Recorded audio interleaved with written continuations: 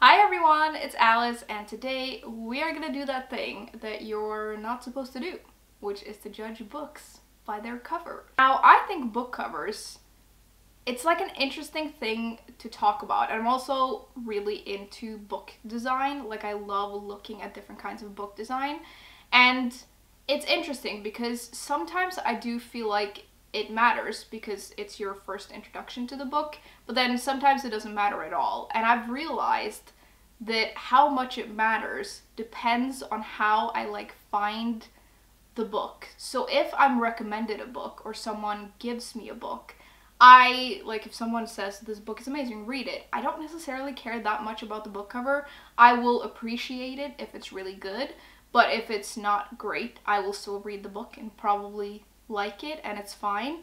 But when I'm in bookstores, book covers matter a lot. When I'm in a bookshop or I'm just scrolling online or something and I see a book that has a beautiful cover or a cover that really intrigues me, obviously that does kind of matter. Like, when I'm in a bookstore, I can't look at every single book that is in the bookstore, and I go by what I can see. And in those cases, it does kind of matter. And I love a good book design. Sometimes books, like the covers of the books, do not represent what's inside the book at all. But yeah, I just thought it could be fun to just look at some book covers and see if I find them intriguing or beautiful or whatever. I just think a good cover can do a lot for a book, and a bad cover can also, unfortunately, do something for a book that is less great. But I do think that what a good book cover is very different for people. Like, sometimes when I'm walking around in bookshops with friends or something, they will pick out completely different books to me, and they'll be like, oh, I love this cover, and I will look at it and I'll be like, I'm not intrigued by that cover at all. So it's very, very different for different people. Obviously, it's very subjective, but I just think it's interesting. Now, what I've done is that I've asked you on Instagram to send me titles of books or just the book cover of different kinds of books, and we're just gonna go through them, and I'm gonna see what I think of it, and then you're welcome to discuss in the comments what you think or what intrigues you about covers. And I have made a scale, so I'm gonna rate them, and I'm gonna rate them from 1 star to 5 stars. If it's a 5-star book, it's one of those books that I would go into a bookshop, I would pick it up, look at it, and just immediately buy it. This is like a complete cover buy, and it happens very, very rarely for me, so I don't know if I'm gonna rate any of the books, like the covers in this video, 5 stars, but that would be like a 5-star book cover to me. Like, I would just immediately buy it, wouldn't even read the back, would do nothing, just buy it. If I rate it 4 stars, it means that I would immediately see it, pick it up, look at it, be intrigued by it, but I would read the back before buying it. I feel like I do this a lot, so maybe a lot of these are going to be 4-star book covers to me, but I would have to read the back to see if it's actually an intriguing story to me. For 3 stars, it's the kind of book cover where I would pick it up, I would read the back, but then I would be a little bit unsure, so I would look it up on Goodreads. So the cover isn't so good that I would just pick it up without looking more into it. I also do this quite a lot though, so maybe there's going to be a lot of 3-star ratings here as well. 2 stars is going to be for books where I would probably notice it and I might pick it up, but I would just put it back down without really looking into it. And then 1 star is going to be for covers that I would probably not even notice. Now, this is just a fun, very silly little video, and if I like a cover that you don't, it's fine. If I don't like a cover that you like, it's also okay. This is just for fun. This is just us looking at books and seeing what intrigues us, and it's just fun, so let's just lean into that. I have the covers that you sent me on my phone, and we're just gonna go through as many of these as we can before the sun sets and we lose light, which is not that far away, but we're gonna try to get through quite a lot.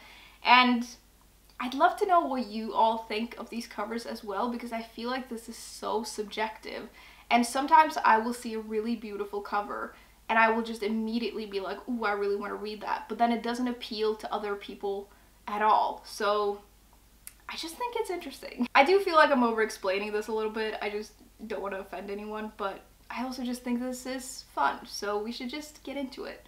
The first submission that I got is for a book called Nordic Fauna, which looks interesting. I do really like the cover design of this. It's a little different than a lot of other things I've seen. I can't think of any other book covers that I've seen that are like this, and I like the font, and I just like the little like windows.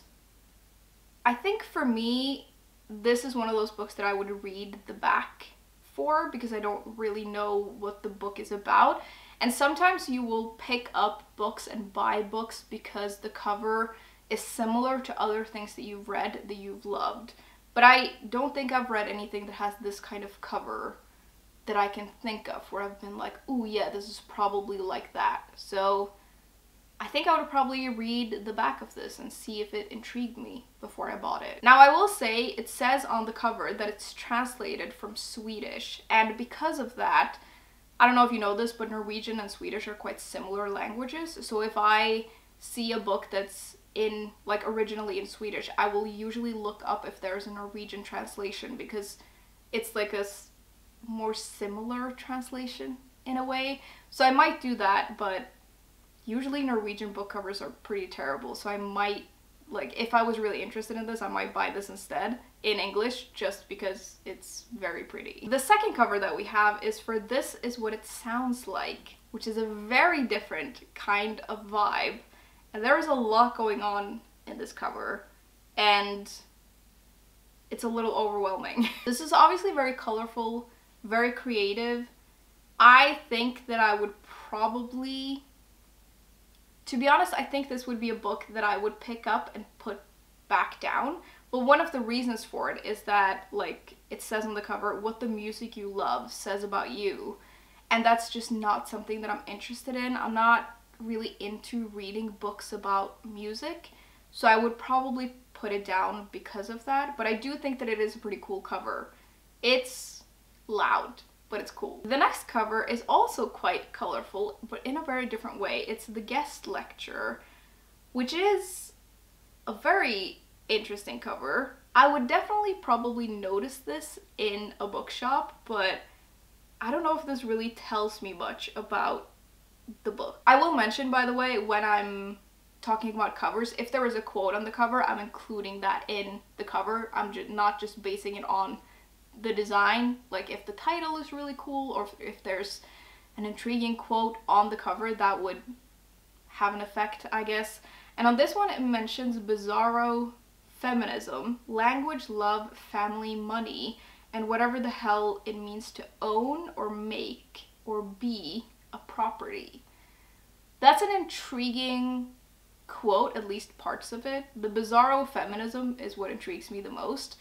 So I think for this one, it's one of those books that I would pick up, I would look at it, and I would probably look it up on Goodreads and read the back before deciding what I think of it. Then we have a book called Bloom, which is a very different kind of cover again. And I feel like this is one of those covers that I might overlook in a bookshop. Like, if I was just walking past it, I might not notice that there is like a woman in these flowers. But if I did notice it, I would be like, oh, that's interesting.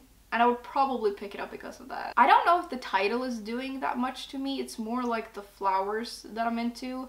And it says on the cover, when sweet romance turns deadly, which is not super intriguing for me. So this might be one of those books that I would pick up and put back down, or maybe I would actually read the back and look it up on Goodreads.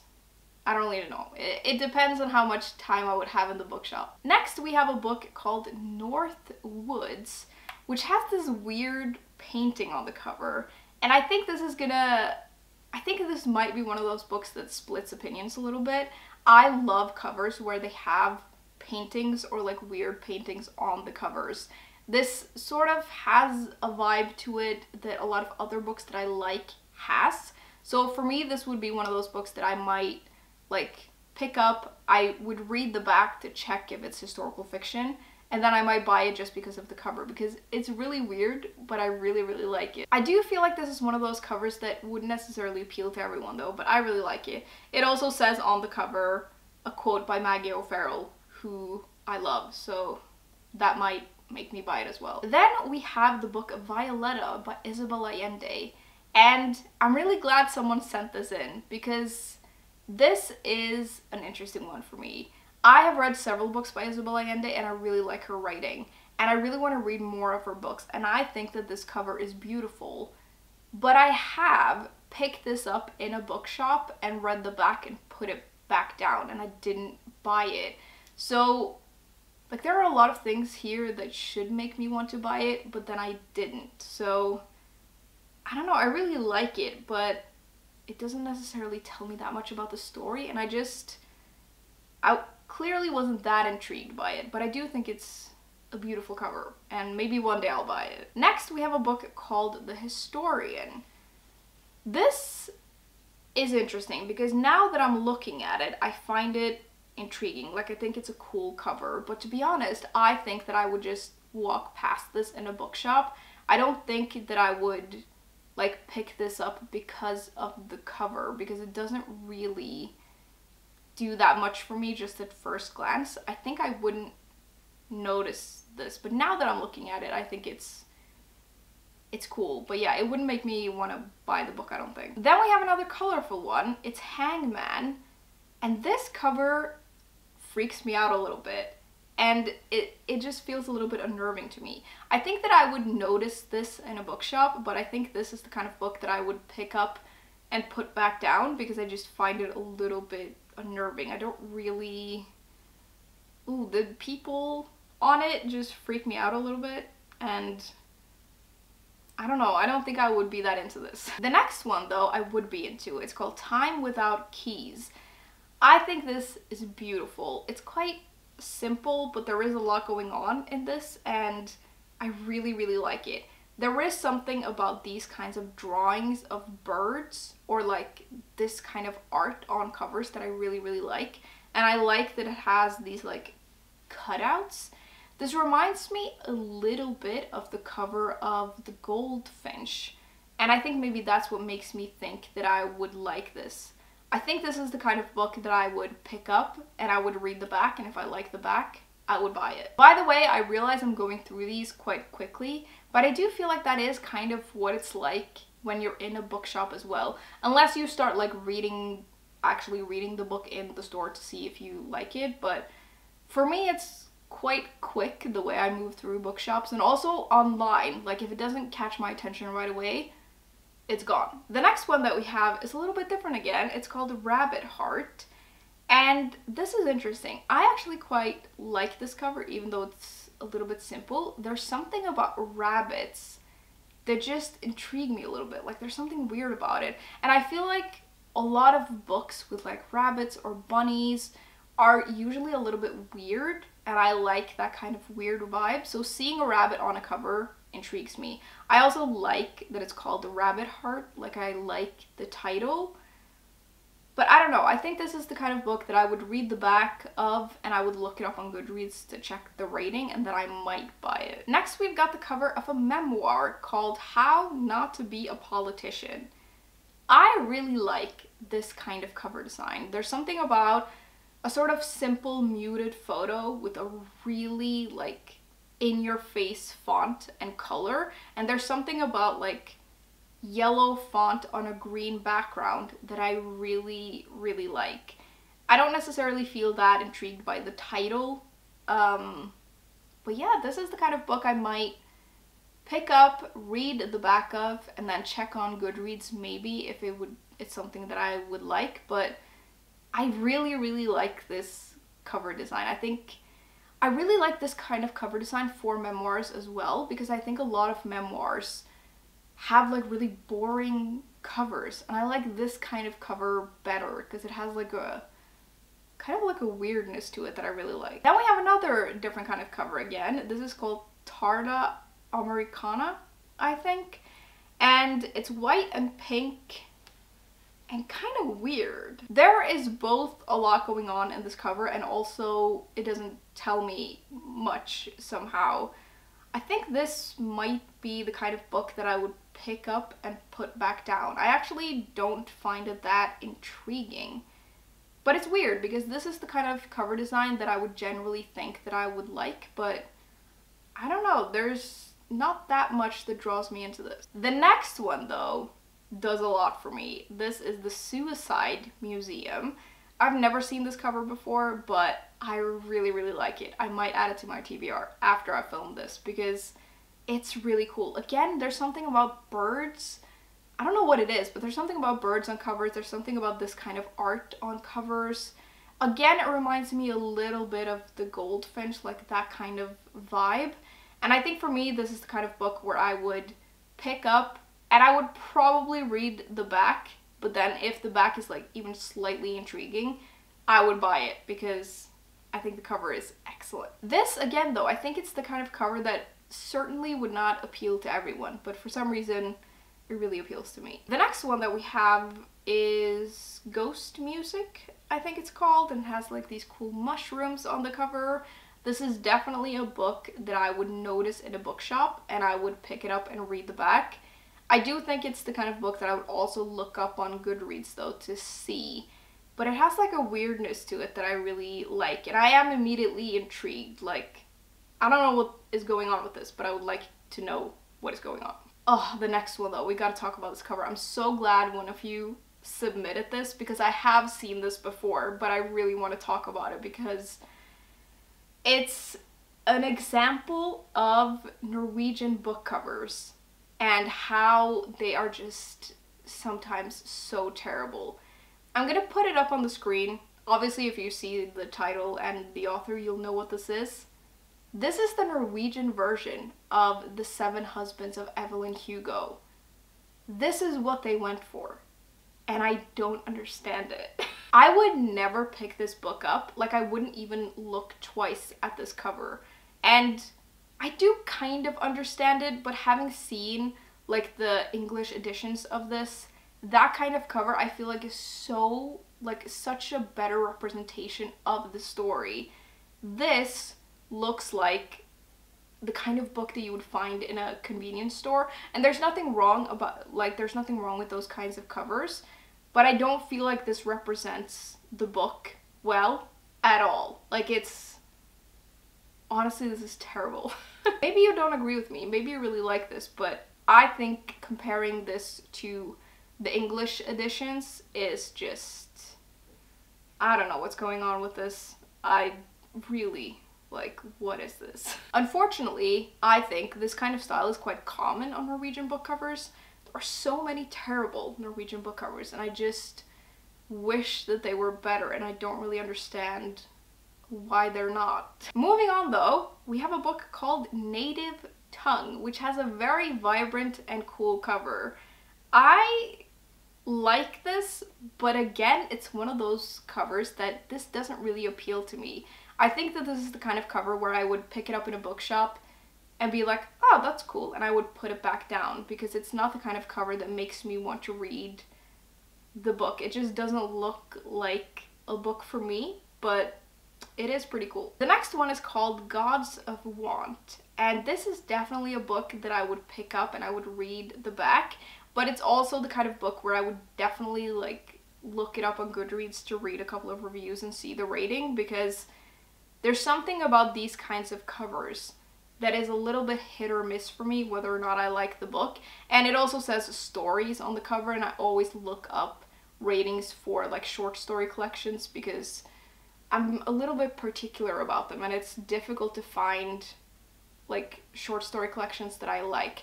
But I do like this cover. It's a little weird but intriguing, and I like that the font looks like it's kind of on fire in places. I think that's really cool. Then we've got more birds with Study for Obedience.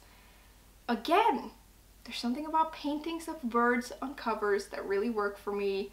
I don't think this is a cover that would appeal to a lot of people, but I really, really like it. I would definitely pick this up in a bookshop and read the back, and if I liked the back, I would buy it. which is a little bit surprising because it is a very simple cover, but yeah. I think I would like the cover better without the stickers though, and it doesn't really matter to me that it's won the Booker Prize. I think I would like it better without, but yeah, really like this one.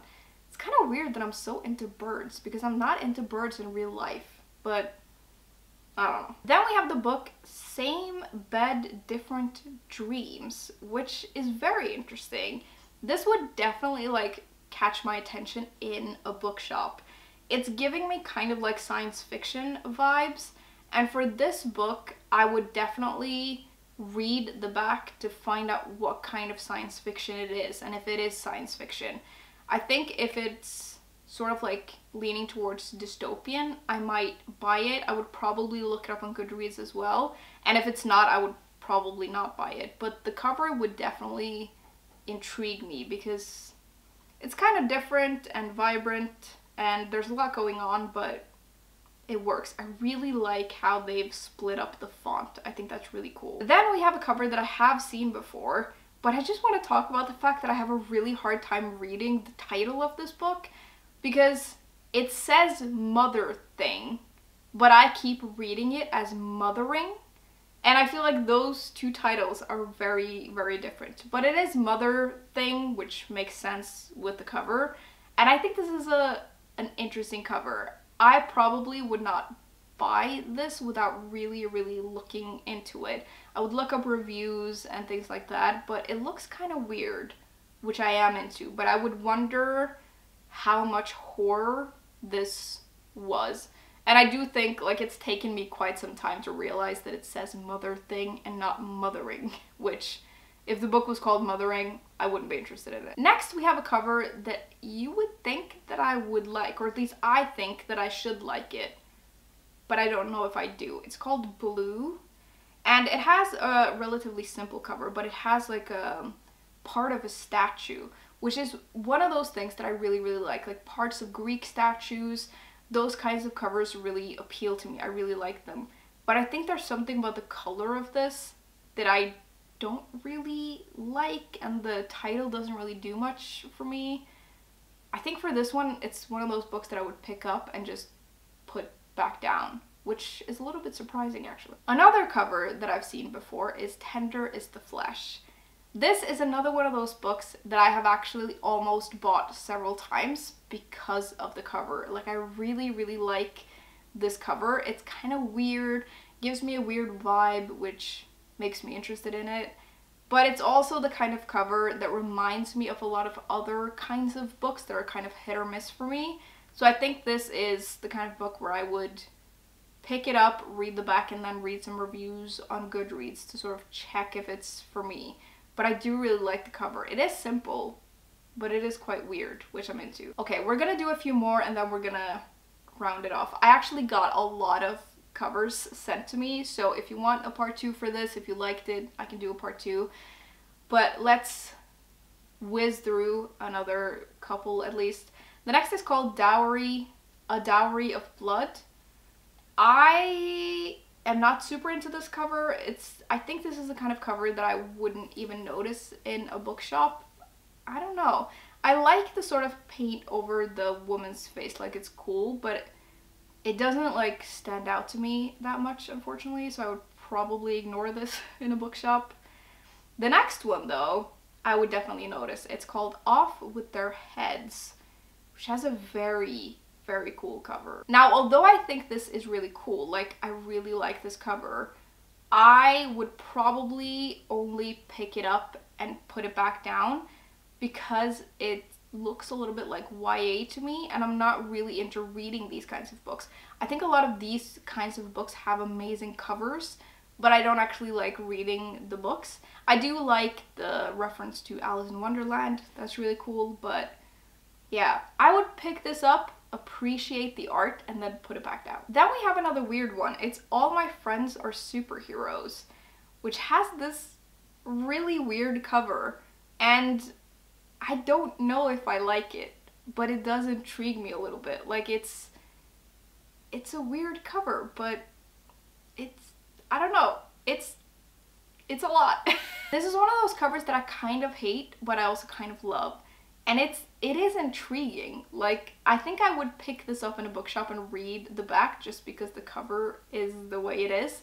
But I don't think I would buy it. And if I were to buy it, I would like look it up on Goodreads and see if there are any reviews or anything like that. But it would intrigue me, but I think I would also look for alternative covers if I were to buy this. Then we have another one that I like, but I think I would ignore. It's called Pine.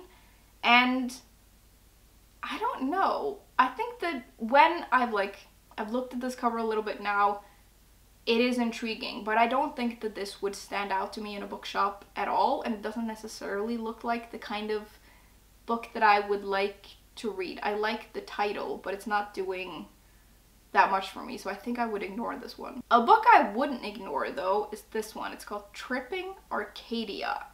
I love this cover. I think it's really, really cool, and it's doing a lot for me. I like the font, I like the color of the font. Again, it has a sort of like green yellowish thing on a green background. That does something for me apparently. It says a gothic novel, which I'm into. I think I would read the back of this, and then if I like the back, I would buy it. I really, really like this cover. The last one that we're gonna do is Panenka, which has a painting on the cover of like a mussed up face. This is interesting. This is a cool cover, I think, but it doesn't necessarily appeal to me.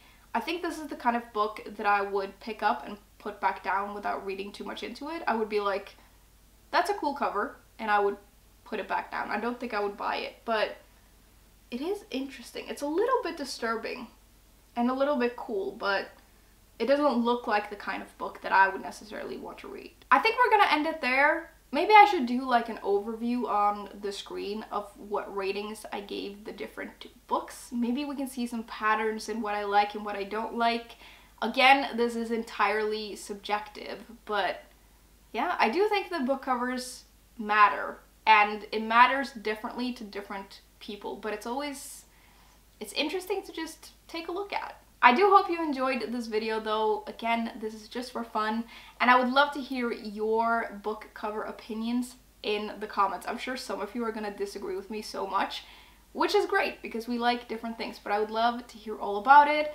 Also, if you want a part 2 for this, let me know. There are endless covers that we could talk about, and I love talking about it, so if you want a part 2, let me know.